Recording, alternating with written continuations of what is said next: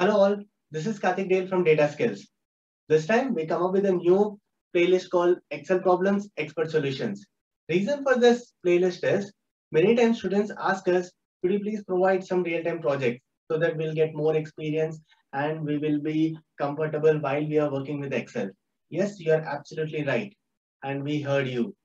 As part of this program, every Monday, we'll be coming with the new Excel problems and we'll be showing you how to solve that problem. So we hope with this program, you'll be learning many Excel tips and you will be implementing these tips in your real-time projects, real-time reports, and save a lot of time. Let's get started.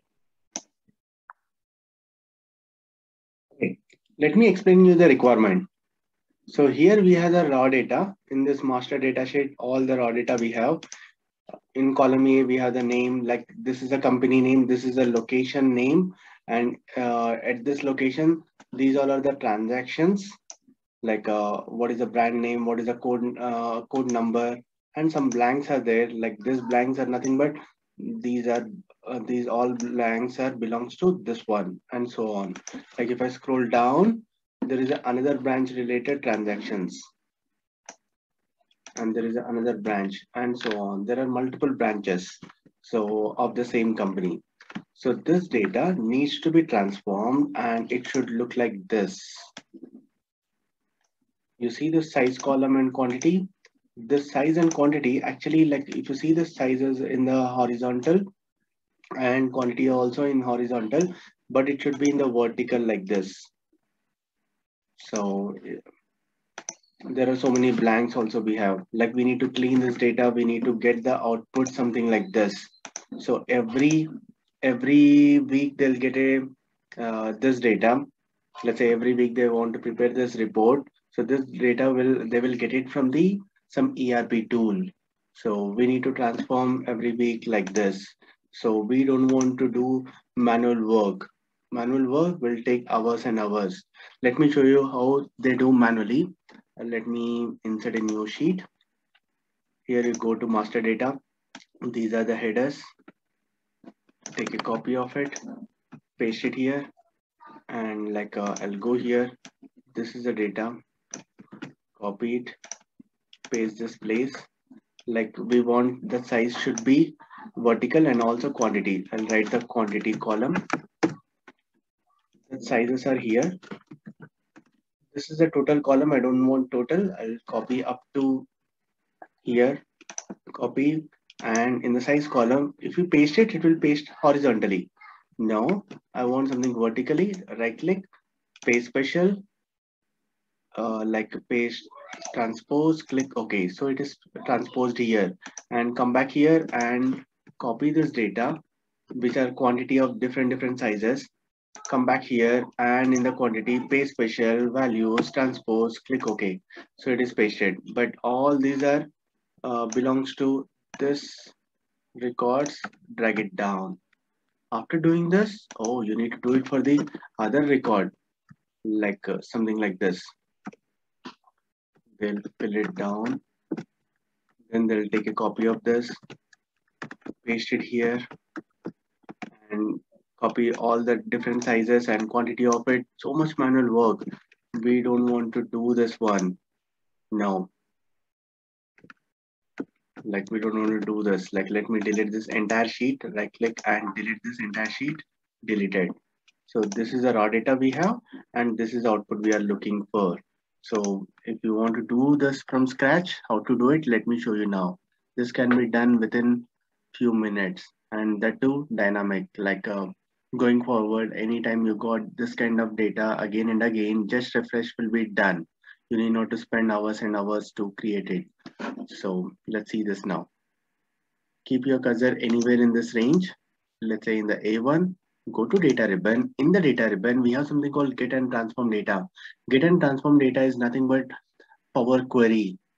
Using this get and transform, that Power Query, you can get a data from the website, text files, or like from sheet. There are many other places you can get a data. So there are so many places, even from the databases as well. So this time the data is sitting in the sheet. So click on from sheet. As I'm using the latest version of Excel, it is showing the name called from sheet. But for some of you, you'll see the name like table or range. So you can take that option, not a problem. So I'll click on this from sheet, nothing but we are taking data from this sheet.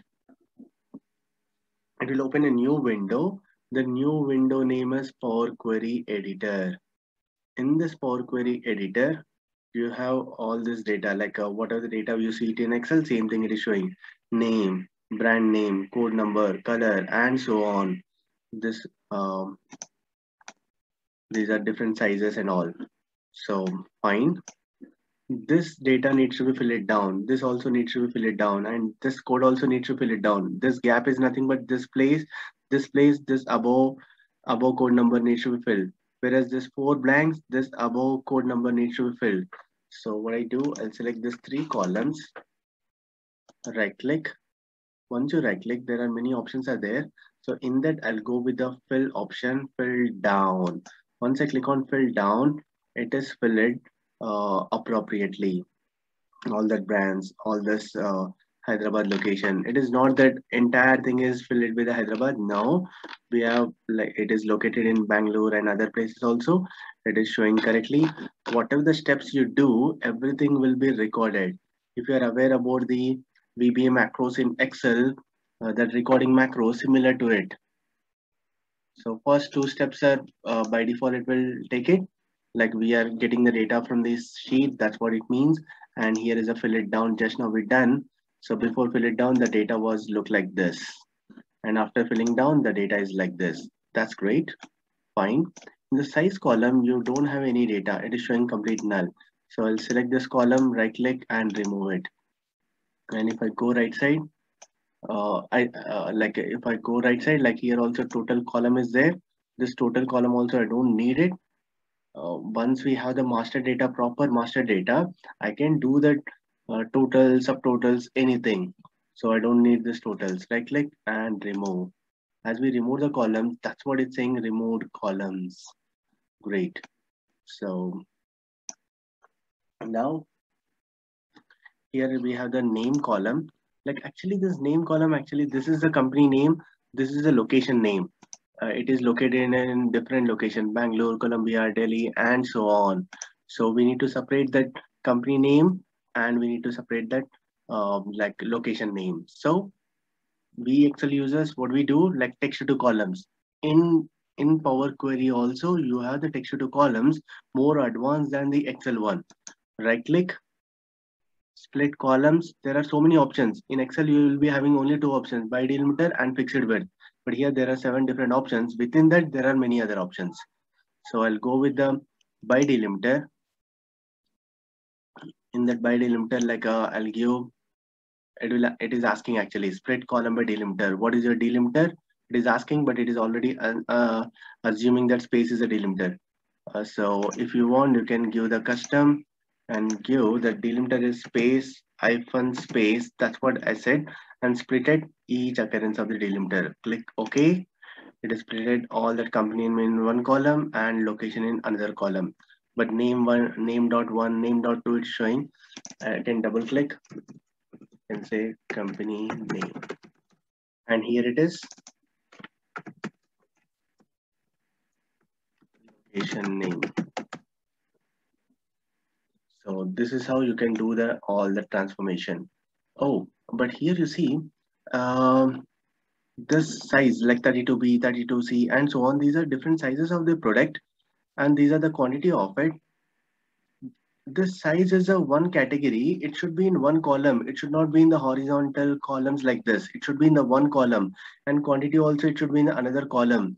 So all that colors are in one column, code is in another column. So this is the tabular format, but this size and quantity is not in the tabular format. If you want to make it in the tabular format, what you do is select that proper columns one. So from here to here, these columns I'm not selecting. You just right click.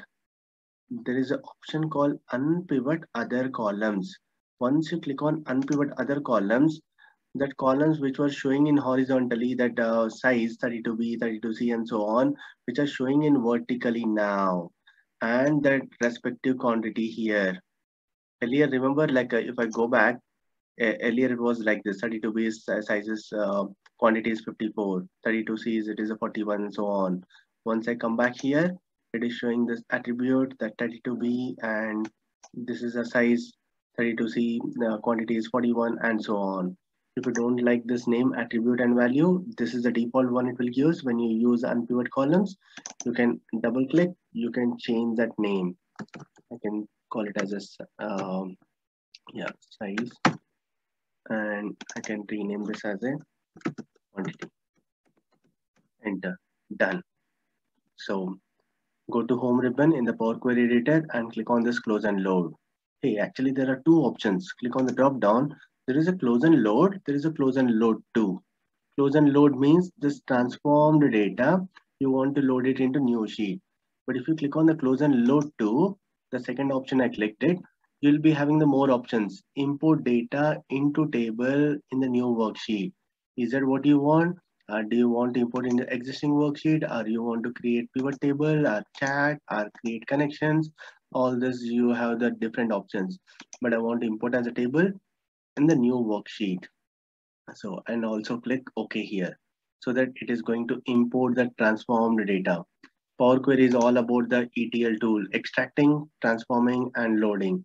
We extracted the data from this master data and transformed, done in the Power Query, and loaded back the data into this Excel here. This is a table one, the new sheet inserted, the required format it is giving here now. You see this? So if I need to do it manually, it will take long time. Formulas also very tough to write, but whereas here, using the Power Query, really easy. So I hope you learned something new with this, and how we solve one of our client requirement. I shown you here in this today's session, that Excel problems and expert solution for